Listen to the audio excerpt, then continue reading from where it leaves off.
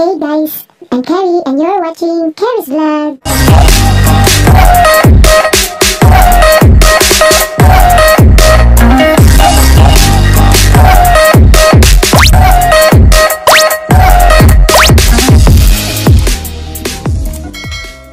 Oh my god, I can't believe it's been ages since I last faced a camera, and a lot of things have happened in these past few months. One word to describe the last 3 months of my life: crazy. Crazy.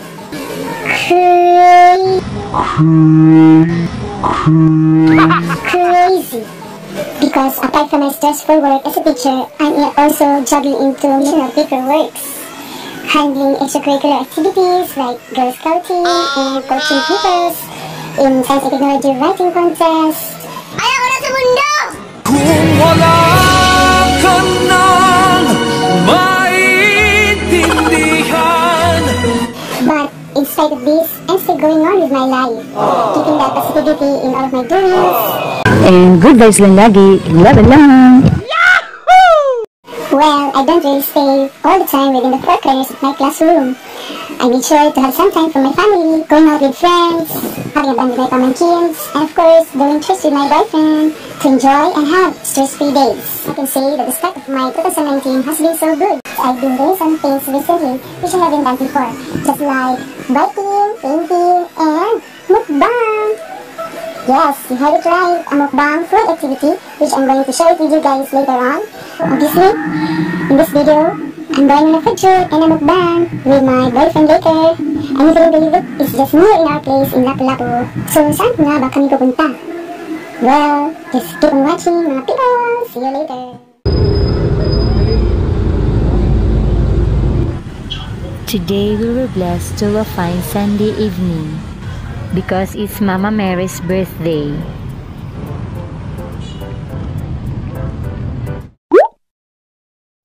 Before her birthday, I went onto church to greet her and pray to thank God for all the blessings that I and my family received, and thank for all the good things that have happened in my life.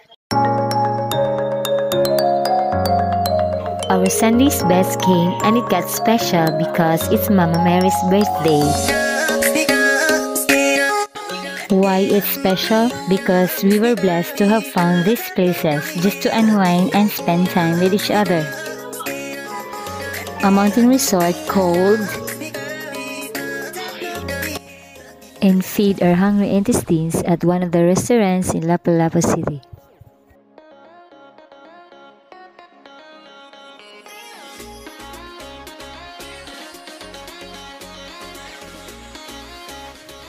So that's it. After a day in paradise, we went straight ahead to this one of the underrated but a very nice restaurant in Lapu-Lapu City. We choose the Eat All You Can Juan because it offers unlimited foods with an affordable price.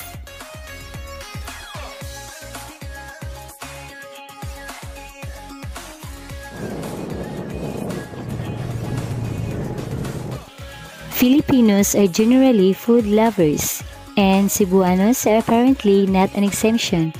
Within Metro Cebu and Lapu-Lapu City, there's a lot, like really a lot, of restaurants of almost any kind, from the all-time favorite street food and Filipino native dishes to the well-loved foreign cuisines such as Chinese, American, Japanese, etc.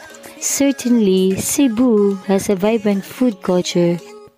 What's more interesting is the immense growth of restaurants or eateries serving unlimited foods, just like the Eat All You Can ni Mang Juan.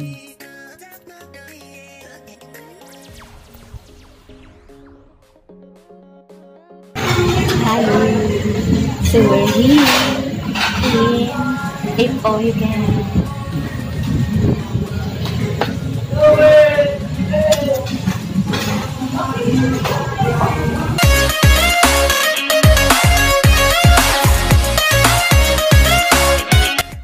So this is what we have here, a nice ambience and a nice buffet.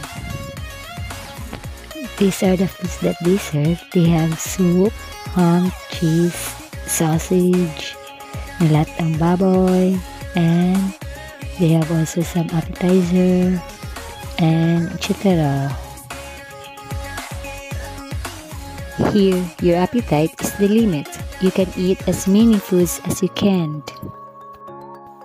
Here, the unlimited foods that they serve are mostly seafoods, just like shrimps, tahong, small crabs, talaba, kinilaw na guso, anlato, sinigang soup, humba, kaladeretang manok, inan-unan, buttered chicken, special chop suey, special bami, achara, and kimchi.